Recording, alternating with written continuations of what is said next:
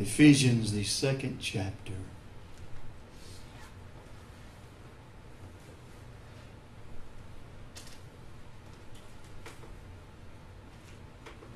I'm going to try to sing a song for you this morning that goes along with this morning's message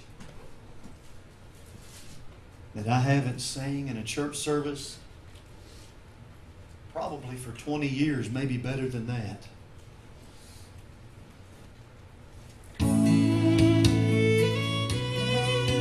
Hallelujah. His name was Hopeless. He lived in a town called Misery. His friends, pain and heartache, they lived just down the street. And every time he tried to get out of town, one of them would stand in his way. One thing for sure about old Hopeless is he always lived up to his name. Then one day he got the news of a new road that was coming in. It was a street that they called love, and it came right to where he lived. So he started walking, following the signs, to a place called Calvary. He took a right turn at the crossroad, and it led him up to victory. Now they call him Hope for short. His old name don't fit anymore. Well, he lost some friends when he left that old town, but you ought to see who's been coming around. Peace comes over and he won't leave, and joy is just like family. He ain't hopeless anymore. That's why they call him Hope for short. Oh, hallelujah. Are you thankful for hope this morning? Well, I was that man named Hopeless. I was hopeless as I could be. Oh, then love built a road right to where I was, and it led me to Calvary. And you may be out there thinking that you've tried and failed before, but on this road called love, you get help from above, and you don't have to be hopeless anymore. And now they call him Hope for short. His old name don't fit anymore. Well, he lost some friends when he left that old town, but you ought to see who's been coming around. Peace comes over and he won't leave, and joy is just like family. No, he's not hopeless anymore, and that's why they call him Hope for short. No, I'm not hopeless anymore. That's why they call me Hope for short. Well, I'll give the Lord a hand clap for hope this morning. Amen. Don't have to be hopeless anymore. Amen. Unless you couldn't guess, we're going to talk about hope for a few minutes this morning, till I'm done or till the boats get louder than I do. Amen. And then I might be done quicker. Now, don't sit there and pray that they fire the boats up here. Hallelujah. Going to talk about how Brother Stephen Houston this morning said, "Brother, you're louder than any boat I ever heard." Hallelujah. My.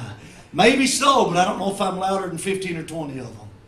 My goodness. The English word for hope sometimes, most of the time, has an element of uncertainty to it. You know, we say like, "Well, I sure hope so," with a whole lot of doubt.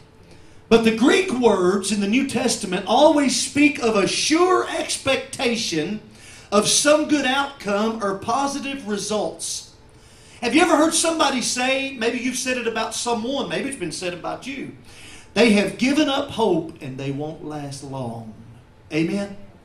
You see, someone said this, giving up hope leads to dire straits. They went on to say that you can live with sickness. You can live with loss. But you cannot live long without hope. And even if you do, it will be a miserable life. Amen? Talking about hope this morning. Webster's says that hope is to feel that something desired may happen. To place your trust. To feel that whatever is wanted can be had. Or that events that are happening in your life will turn out for the best or for your good. We have never today lived in a society where there are more people that feel as though they are hopeless and that their life is hopeless. Amen? The suicide rate among teenagers, of all people, teens who have their entire life to look forward to for them, committing suicide, Brother Jim. When I was a teenager, umpteen years ago, you never heard of that. Amen? No. I think one boy, and that was after he got out of school and after he joined the military and a bunch of stuff happened, he didn't want to go back, but he committed suicide. But other than that, I don't remember hearing of any children that I went to school with, or even, maybe we didn't keep up with the news good, but I know that the experts say that the suicide rate among teens, the suicide rate in general has never been higher, but the suicide rate among teens has never been higher than it is today. The devil convinces them that they have no hope. We're talking about 13, 14, 15-year-old kids that have an entire life ahead of them, Lord willing, and opportunities and a life they can have.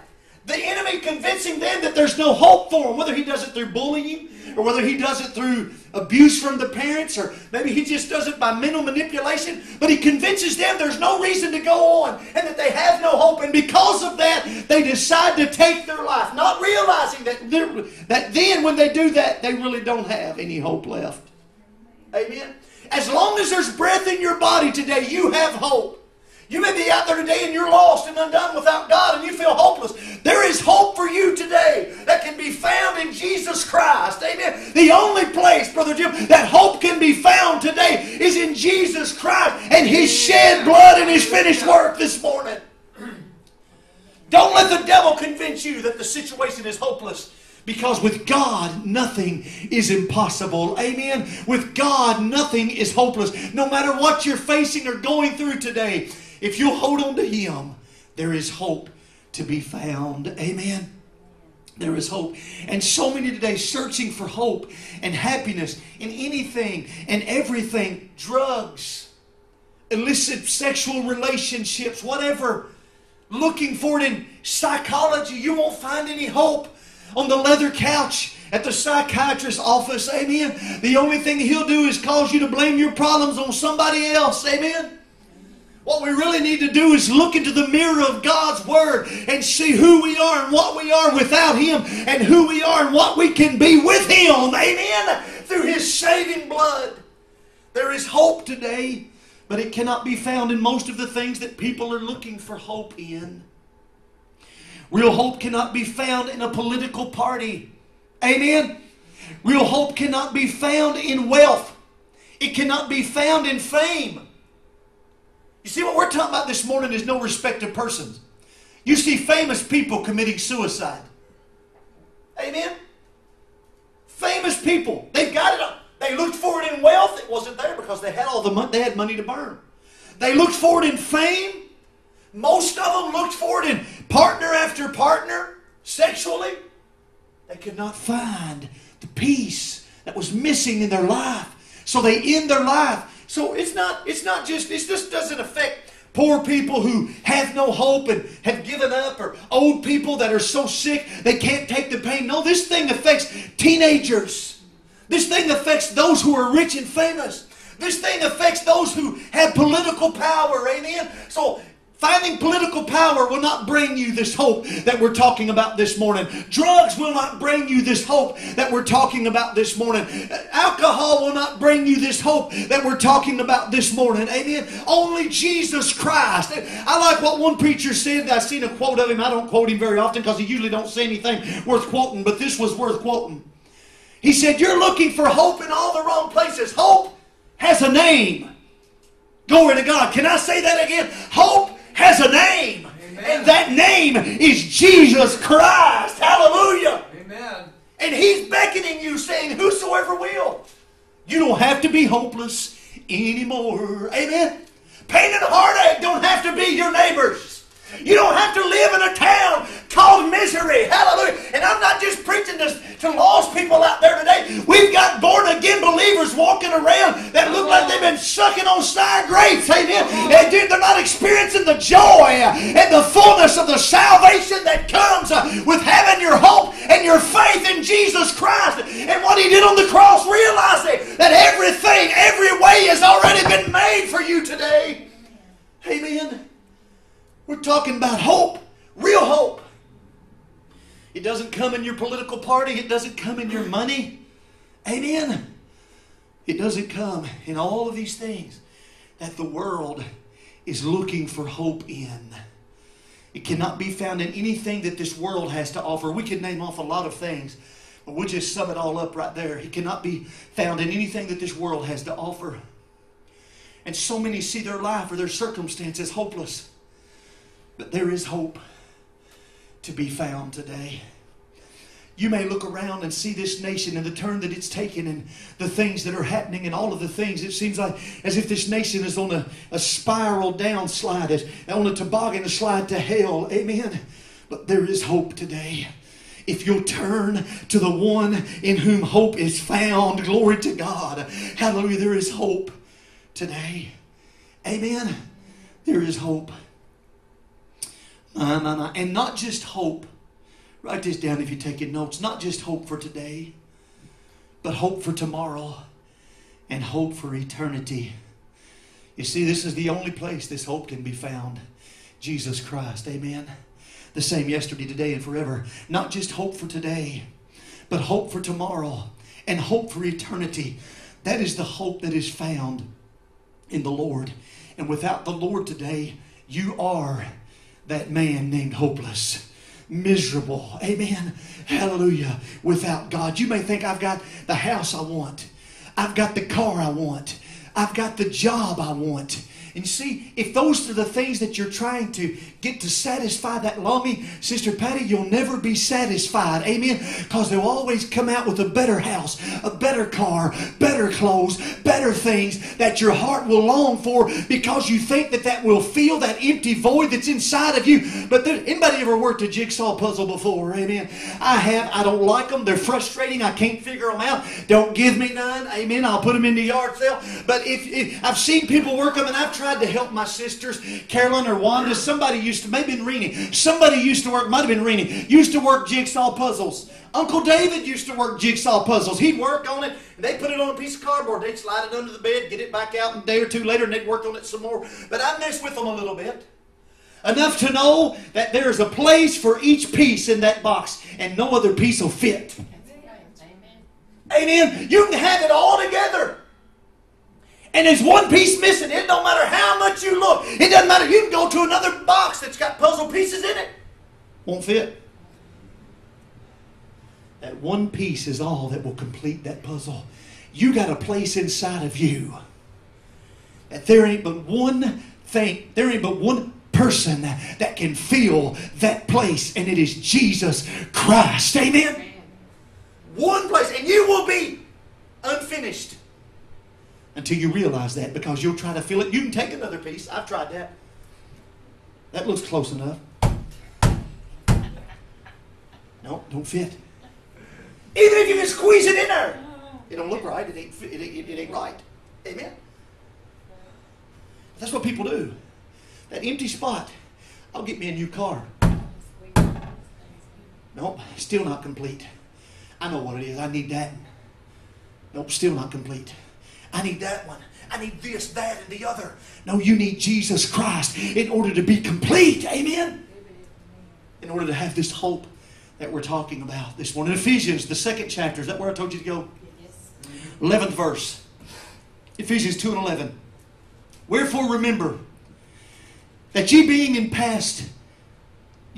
time past Gentiles in the flesh, who are called uncircumcision by that which is called the circumcision in the flesh, made by hands, that at that time ye were without Christ, being aliens from the commonwealth of Israel and strangers from the covenants of promise, having no hope and without God in the world. Now, did you hear what the Scripture said?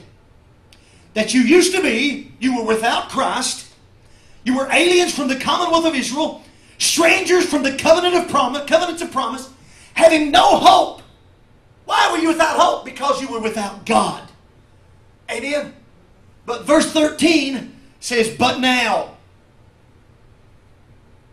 I could have named this morning's message, but now. Amen? See, we used to be hopeless. But now, in Christ Jesus, ye who sometimes were far off are made nigh by the Republican Party, by the denominations, by the Southern Baptist Convention, by the United Pentecostal Convention. You who were sometimes afar off are now made nigh by your works. See, a lot of people try to fill that void with religion. A lot of people try to fill that void with, I'm going to be good enough. And that'll fill that empty void. It won't either, because you'll never be good enough. Amen? Ye who were sometimes afar off are made nigh by the blood of Christ. If you're out there this morning, whether you're watching this video or you're listening by radio or by CD, however you are, if you are without Christ, then you are without hope in this world. You are without God. But you need to become part of this but now crowd. Amen? If you turn to Jesus and put your faith and your hope in Him until you realize He is your only hope, that's the reason you have no hope, is because you're searching for it in all the wrong things. You can trust in your health will fail. You can trust in your money will fail. You can trust in the stock market, your stock market will fail. You can trust in your political candidate, and your political candidate will fail. But you can trust in Him, and He will never fail. We're talking about having hope this morning that cannot be shaken by the things of this world, because it's not in the things of this world. Listen to what he says. For He is our peace, who hath made both one, and hath broken down the middle wall of partition. The veil has been torn from top to bottom in twain. Amen. He has broken down the middle wall of partition between us. Listen to what he says. Having abolished in His flesh the enmity, even the law of commandments contained in ordinances, for to make Himself of twain one new man, so making peace, and that He might reconcile both unto God in one body. How did He do that? He's fixing to tell us. By the cross.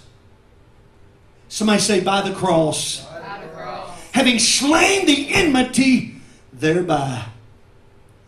By the cross, by His blood. But now, I loved that. But now, ye who were far off, ye who were without hope, without God in this world, you couldn't take part in the covenants of God. But now, through faith in His finished work, we are no longer hopeless. You know, the words of that song said, love built a road right to where He was. Amen. And he said he began to walk and following the signs to a place called Calvary. He took a right turn at the crossroad that led him up to Calvary. Amen. That led him up to Calvary. Amen. And now they call Him Hope for short, because His old name don't fit anymore. We are no longer aliens. We are no longer lost. We are no longer without hope because of Jesus Christ in you, the hope of glory. Amen. We have a hope today that should be unmovable by the things of the world. No matter what we go through, it should never cause us to lose hope. Amen. Romans 15 and 13, you can write this down. I'll probably be there and gone before you get there. Now the God of hope. What'd that say? The God of hope. That's the God we serve today. Not a God of hopelessness. Not a God of impossibilities. Amen. But a God in whom all things are possible. A God in whom hope, I'm talking about true hope, can be found. Amen.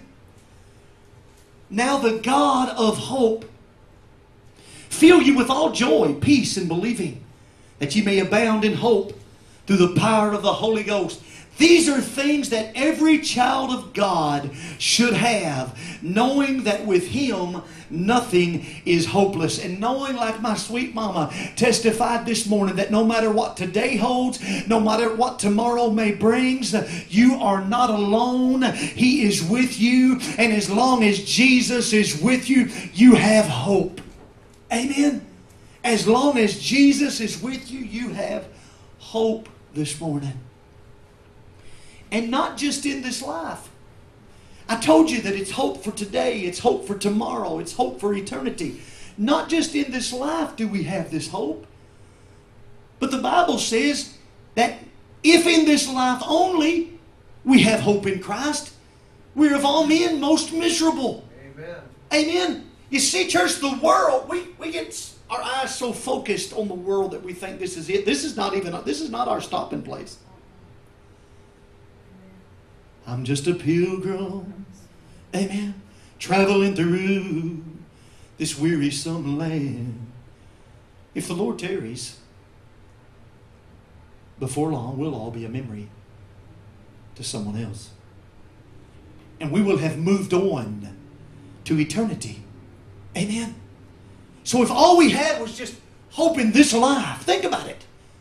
The things that we go through, the things that you see, the circumstances and situations. If this is the only place you had hope, we would be miserable because we'd have nothing forward. We'd have nothing to look forward to. But thank God, we don't have just hope in this life. We don't just can't just have hope for today and just have hope for tomorrow. But we can have hope for eternity this morning, knowing that there is a heaven and we're going to go there someday by the blood of Jesus if we'll keep our faith and our trust in Him. When we stood in front of the casket of Brother Ronnie a couple of Sundays ago, his own body was there, but he wasn't there. Amen. The Apostle Paul said to be absent from the body, and that's what Brother Ronnie was. That's what he is. Amen. Absent from the body. Where's he at? He is present with the Lord. Amen. This is just a place in our journey. This is not our destination. Glory to God. Our destination is heaven. Amen. Hold on to Jesus. Talk about hope this morning. Hold on to hope.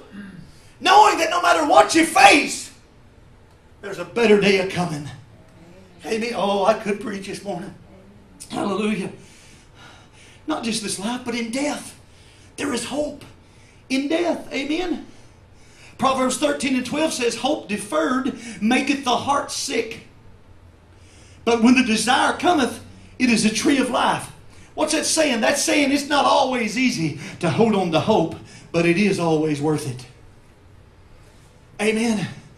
You know the scripture, weeping may endure for the night, but joy cometh in the morning. Amen. It ain't always going to be easy, but it is going to be worth it. Amen. It is going to be worth it. The road might get long, but it's going to be worth it. The storm may get bad, but it's going to be worth it. Amen. The trial may get bad, but it's going to be worth it. Amen. That's why our hope doesn't come from the things of this world. My hope is built on nothing less than Jesus Christ, my righteousness. Amen. That's where our hope should be today. And one of the reasons we've got so many miserable Christians is because they're hooking their rope to the wrong wagon. They're trying to find joy and fulfillment in Christ through things of the world, and you can't do that. They can only be found through Jesus Christ and the things of His Word and the things of His Spirit. Talking about hope this morning that religion cannot give you. Amen. Talking about hope this morning that your favorite preacher cannot give you. We can point you to where hope can be found, but you're going to have to go. You're going to have to make the right turn at the crossroad that leads you to Calvary. Amen. And that's where you're going to find hope. Amen. Somebody said the treasure's at the end of the rainbow. No, the treasure's at the foot of the cross. Amen. Hallelujah. Get to the foot of the cross and you will find. Hallelujah. And don't just get there, get up and leave, but stay at the foot of the cross. Amen. That's where all joy and fullness of Christ is found today. What He has done on the cross of Calvary. Amen. We have an eternity to look forward to. I could read this. Turn with me to 1 Thessalonians 4:13. I don't hear no boats yet. Maybe the Lord let them all run out of gas. Hallelujah. 1 Thessalonians 4:13, we're talking about hope for eternity. Not just today, not just tomorrow. That car you got might make you feel happy today. It might make you feel happy tomorrow. It might blow up Tuesday. Amen? Your circumstance. That man that you have, he might make you happy today and feel warm all over. I know you ladies in here can understand what I'm talking about. He might make you feel happy tomorrow and warm all over. He might make you mad come Tuesday. Amen? He'll probably make you mad before the day's over. Your hope can't be found in a person. That emptiness inside you can't be found. Well, I'll just get me a different wife. I'll get me a different husband. I'll get me a different girlfriend. I'll get me a different boyfriend. No. The happiness you're looking for can't be found in people. Only in Jesus Christ. 1 Thessalonians 4:13, we're talking about hope for eternity. But I would not have you to be ignorant, brethren, concerning them which are asleep, that sorrow not, that ye sorrow not, even as others which have no hope. Did you hear that? He don't want us to sorrow as those who have no hope. He wants us to know today that there is a heaven. He wants us to know that there is a resurrection. He wants us to know that there is a boat going down the river. That He wants us to know today that there is hope to be found in the fact that there is, this life is not all it is. There is a heaven to gain. Amen?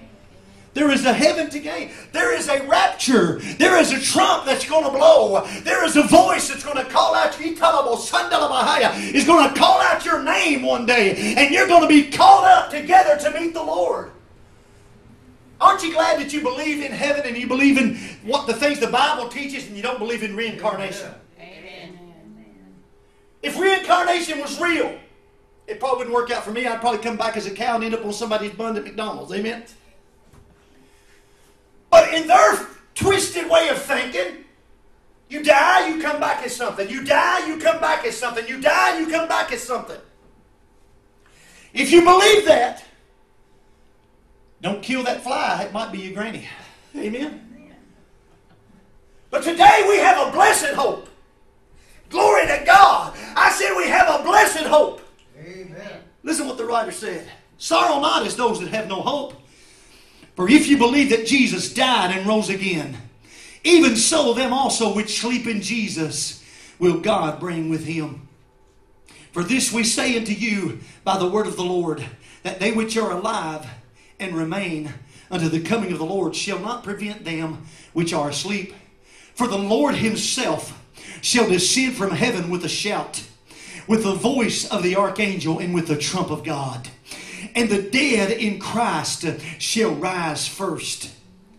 Then we which are alive and remain shall be caught up together with them in the clouds to meet the Lord in the air, and so shall we ever be with the Lord. Wherefore comfort one another with these words. Amen. Hold on, church. It's going to be worth it after a while. Amen. Hold on, church. It'll be worth it after all. After all of these struggles, after all of these trials, after all of this climbing, it's going to be worth it after all. If you could talk to Sister Vonnie today, she would encourage you to hold on. It's worth it. Amen. If you could talk to Brother Edgar this morning, he would encourage you to hold on. Church, it's worth it. If you could talk to Brother Hinton this morning, he would encourage you, hold on. It's worth it. Glory to God. To step inside the gate. It's worth anything and everything that you'll give up or go through in this world. It's going to be worth it all. Amen. Hallelujah. 1 Peter 3:15. Write this down. Don't have to go there. Sanctify the Lord God in your hearts, and be ready always to give an answer to every man that asketh you a reason of the hope that is in you. The hope that is in you. Christ in you. The hope of glory. Christians, I mentioned this a while ago, Christians walking around down and out as if they had no hope. Amen. But because of the cross today, we have hope. Amen. We have hope. This is the message that will give hope to the lost. This is the message, because you don't have to be hopeless anymore. You're not a lost cause. Amen. Thank God one day He came by. You remember in school they used to have a lost and found. Thank God one day Jesus came by the lost and found us. Amen. The world might have cast you to the side as hopeless, impossible. You may look at people today, we may look at people today, and we might think there ain't no hope for them. Oh yes, there is, and His name is Jesus. They would have looked at Paul or Saul of Tarsus and they would have said, there's no hope for him. Oh yes, there is. There was on the road to Damascus, Jesus Christ. Amen. He is our hope today.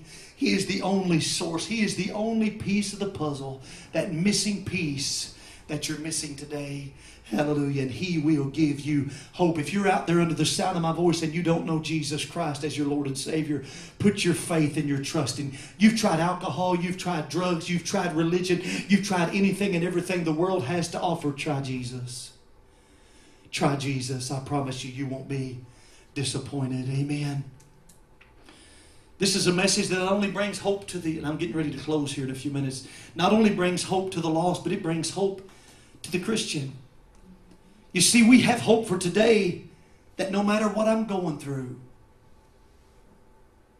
He's going to make it all right, amen. He's going to go through it with me and He's going to use it for my good.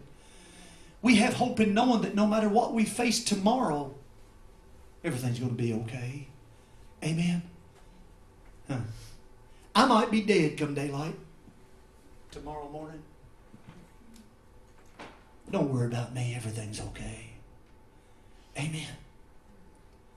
Everything's going to be all right. We have hope for today no matter what we're facing. We have hope for tomorrow no matter what we will face. We have hope for eternity because heaven's sounding sweeter all the time. Amen. Heaven sounded sweeter. We've got a heaven to look forward to. Titus 2:13 says, looking for the blessed hope.